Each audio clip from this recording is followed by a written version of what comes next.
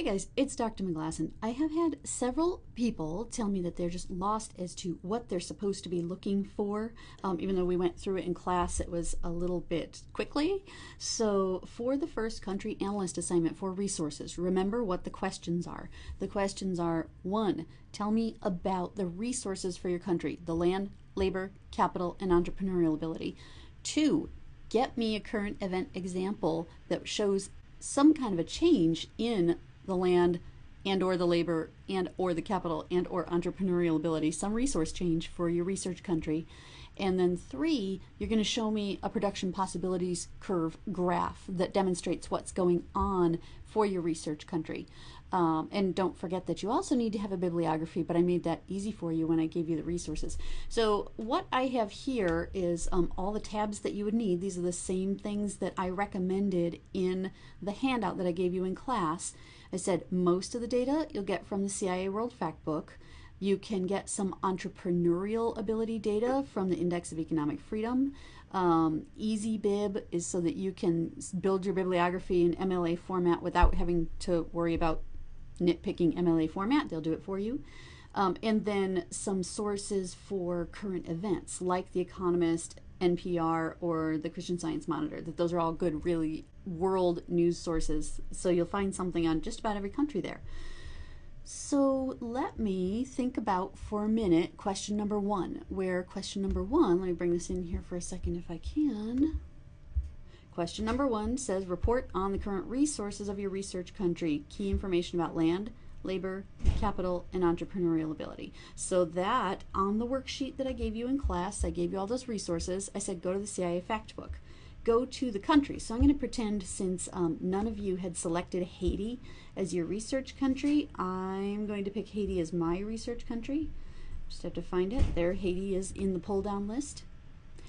And then what I really need to do is figure out, okay, where does this information come from? Well, if I'm looking for land, remembering that land is natural resources, any natural resource, the only category here that really makes sense out of intro, geography, people and society, government, economy, geography is the one that makes sense, that it's telling you about the natural resources. So I can come in here and take a look at things like the location, the size of the country, because remember, when you are telling me about the resources, what I'm really asking you is tell me about the quantity and the quality of the resources that they have, and then tell me whether, based on what you found, you think this is a strength or weakness for the country. So in the case of Haiti, it is fairly small. It is half of an island. Actually, it says the western 1/3 of the island. In here it says slightly smaller than Maryland. It tells me about the climate and the terrain. Tropical and semi-arid. You'd think, well, good, they could produce some tropical plants that couldn't be produced in countries like the US. That might be good for them. But then the next thing says terrain is rough, mostly rough and mountainous, which means of the land that they have, not much of it can be farmed. So that's going to be a problem. So I go in here and I pull a bunch of data for natural resources. Now let me show you. I just dumped that information into a document. So land I found in the CIA Factbook under geography. Area total, they are 148th largest out of 223 countries, I think, in the Factbook in the world. I dumped in the information about what they can produce, some minerals that they have. But please don't make the mistake of then just saying, okay, I'm done. A lot of people, when they're doing this website, will just copy and paste stuff out of the Factbook and say, okay, good, that looks great. Look at that great information I have. The problem is this is a country analyst assignment. This is not a country copy and paste assignment. So this is not going to be sufficient. This is the information that I had to gather, but now I got to do something with it. So the part that I have here in brown is what I grabbed just as notes out of the Factbook. I also found an image like the one I showed you in class that emphasizes the fact that Haiti has this issue with deforestation. The left part of Hispaniola is really barren and the right part is fairly green. So the right-hand side is Dominican Republic, the left-hand side is Haiti. So you can see a huge contrast right along the borderline. In the bottom here in blue is where I did my analysis. Based on what I have seen, natural resources do not appear to be an area of strength for Haiti because the landmass is fairly small, so they don't have that much natural resources. What they have is mostly mountains, so they don't have a lot of farming area, so that's going to be a problem for them food-wise. The island is prone to natural disasters. They get hurricanes, they get earthquakes, they get drought, they get flood, so I think maybe the only thing they don't get is a swarm of locusts. But natural disasters tend to hit with some regularity. While Haiti does have some amount of metals and mineral deposits, and I make sure that I say the fact book data tells me these things, there aren't very large quantities because it's a small country. Then also problematic for them is the fact that they've abused their other natural resources, as can be seen in this aerial photograph of the island of Hispaniola. The island, which is shared by Haiti and the Dominican Republic, you take a look and you can say, you know, Haiti's just made a mess of their resources. So all in all, land then would be a minus. It would be a weakness for them. What about labor? Where am I going to find labor? Let me move my document out of the way and go back to the website. So let me close this. For labor, again, I just look through and say, well, what makes sense here? Intro, geography, people and society, that seems like that would be talking about labor. So when I am talking about labor, remember I told you in class, I am not looking for unemployment figures. That's going to be the next assignment. I want to know potentially how much labor do they have and what is the quality of that labor. So quantity and quality. Like in the US, we have 150 million people in our labor force. That is a very large labor force. It's highly educated, highly skilled. So we have a large quantity and a high quality labor force. What about Haiti? If I look at Haiti, population, they have about 10 million people. I can look at age structure because that will tell me something. If your people in your economy are too old, they can't work. If they're too young, they can't work. The working age, the strongest working age is going to be in these mid-range years. So interestingly, the fact book now has introduced this pyramid, population pyramid, and for Haiti, it's really loaded in the young area and tapers off a lot in the older area. So what we would consider, you know, maybe this 15 to 65 range, you start seeing the population shrinking. So that's an indicator about the strength of their labor force.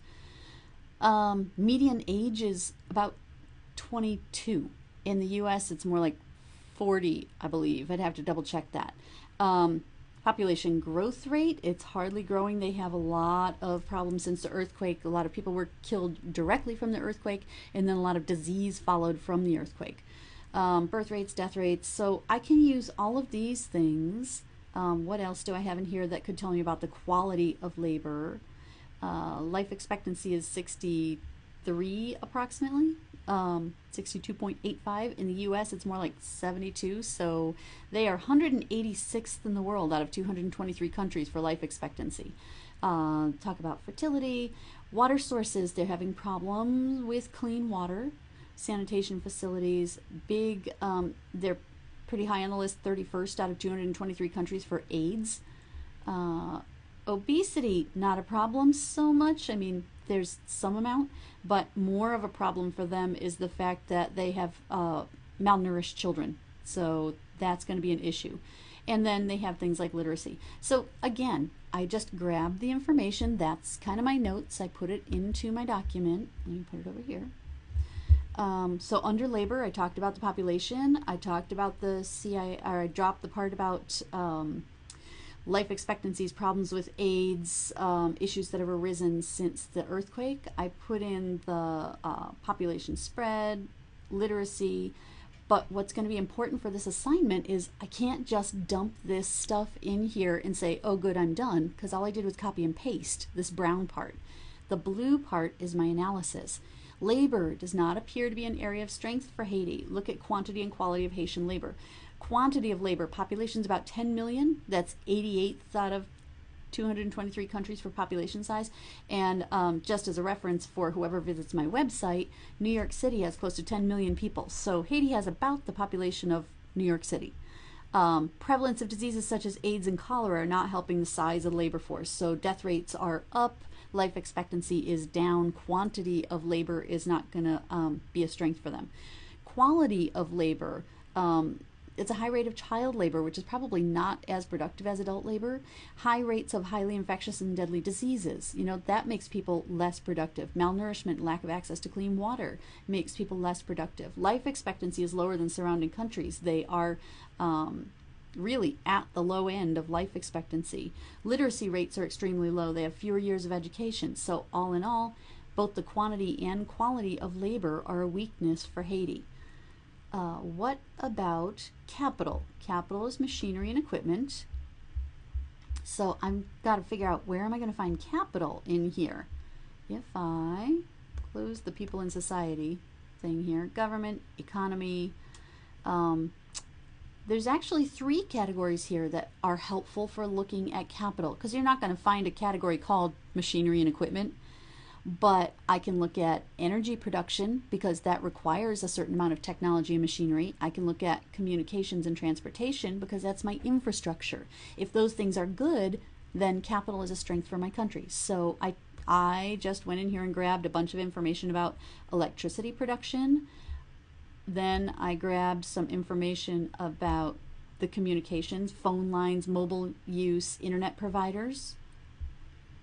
And one more, I grabbed information about transportation, airports and roadways in the country. If I drag my document back over just so you can see, and really I just have this Word document as a dumping place so that I can work from this, get everything the way that I want it, write it up the way that I want it, and then I can just put this information into my website later. Under capital, electricity production, 153rd in the world, electricity consumption, 185th in the world, but that could just be because Haiti's such a small country. Exports, they don't export any, they don't import any, so they're self-sufficient with their electricity, but their installed generating capacity, their capacity to make power, is 169th out of 223 countries. Out of that, about 80% comes from fossil fuels and about 20% comes from hydroelectric.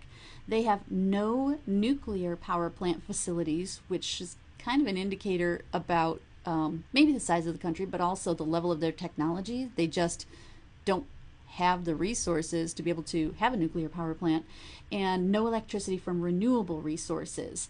So they're not producing solar and wind energy. Phone lines, cell phones, internet hosts, I threw all this stuff in here just as my notes. The brown part is just what I took as notes. That is not going to be my assignment, because that's just copy paste. Down here in the blue, based on the CIA Factbook data, Haiti is behind technologically. It does not have a lot of developed physical capital. It has poor infrastructure, and capital is a weakness. Transportation, Haiti does have roads and airports. They rank about 150th in the world for these. But only 18% of the roads that they have are paved, and less than a third of the runways that they have are paved. Internet access, Haiti ranks 188th for internet hosts and 98th for internet users. And there may be some ratio there that says that that's good. They rank higher for users than for the number of hosts, so maybe that's actually favorable, but basically they're pretty small and don't have a lot of access. Phone use, in a country of 10 million, they have 50,000 main phone lines. That's it, 163rd out of 223 countries. Mobile usage is on the rise, but is right now about 6 million out of 10 million, 6 million cell phones to a ratio of 10 million people in their population. Just as a reference, in the US, we have 300 million people and we have over 500 million cell phones. Energy, Haiti ranks low on both production and usage, again, maybe because it's just small. But another indicator of the lack of technology and equipment in Haiti is that all the electricity production comes from kind of old school generation, from fossil fuels, from hydropower. They get nothing from nuclear power plants nor from renewable resources. So all indicators that I have say that technology, machinery, equipment is in very poor shape in Haiti, which leaves me then just with entrepreneurial ability. I often have people look at entrepreneurial ability and just make stuff up. There is no reason you should just make stuff up because I gave you a resource here. I gave you the Index of Economic Freedom to look at.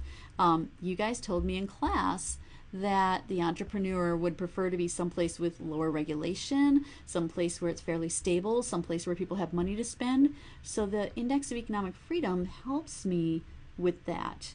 Haiti, of course, is not going to be anywhere in the top 10, but I can find it by putting it in the search box here. Haiti, in fact, ranks 156th out of 178 countries that they rank here. A couple of things that I look at is their freedom from corruption is down, which means corruption is up from the previous year. Fiscal freedom, business freedom, monetary freedom, trade freedom, those are all down. Investment freedom is up a little bit. They do give a little bit of data over here about the country. Again, about 10 million people. $12 billion a year is what the country earns as a whole, which, if you think about the fact that Bill Gates is worth $50 billion, they're worth, as a country, only about a quarter of what Bill Gates is worth. What I was more interested in was the fact that they have $1,200 per capita income, which means on average, each person in the country earns about $1,200 a year. 40% unemployment. And these are things you guys told me about. An entrepreneur probably doesn't want to be someplace where there's 40% unemployment and where people don't have much money to spend. And then they give regional rankings here at the bottom. What I was looking for was the overall rankings. So I know that they are 156th. I'm just going to scoot in here. So countries that are in this dark green range are ranked free, mostly free. In the U.S. is actually in this mostly free region, I believe. Moderately free, and I start getting lower and lower. And if I scroll down to number 156, Haiti is in the repressed region, which means there's not a lot of economic freedom. So take a look around this site to get yourself some more information. And let me scoot back over here to entrepreneurial ability. Okay, so I just grabbed a couple of screenshots and some data from here. Again, everything that's in brown I didn't do. It's not my analysis. I wanted to remind myself of that that's somebody else's information. Mine is in the blue. What does it mean? Your typical entrepreneur would not be very interested in doing business in Haiti. Remember that the entrepreneur was someone who recognizes a profit opportunity, can organize the other resources, and is willing to assume risk. The entrepreneur likes a business environment where the customers have money to buy their product or service, has low regulation and taxes, and does not have an undue amount of risk. According to the Heritage Foundation, they had an average annual per person income of $1,200. That's about $3.40 a day. An unemployment rate of 40%, corruption's on the rise, decrease in business, trade, fiscal, and monetary freedoms, overall index of economic freedom of 48.9. Here's their ranking, and that puts them in the repressed category. Then my conclusion here about overall about Haiti's resources, I've just said that every single resource is a weakness for Haiti. Is it possible for every category to be a weakness? Of course it is. That's why Haiti is so poor. When all of their resources are bad, when everything they have is a weak spot for them, that doesn't bode very well for their economy. So I have it certainly seems to be the case for Haiti, and helps one to understand why it is that Haiti is the poorest country in the Western Hemisphere. Indeed, Haiti's economy is much closer to the most poverty-stricken nations of sub-Saharan Africa than it is to its American neighbors in North, Central, and South America. So I know that this video is getting a bit long, so I'm going to cut this off right here. I will make another video for you showing you where to get the resource change information, and then one more just showing you how to use Weebly. So hopefully you can pick and choose if you're struggling with any one of these areas on this homework assignment.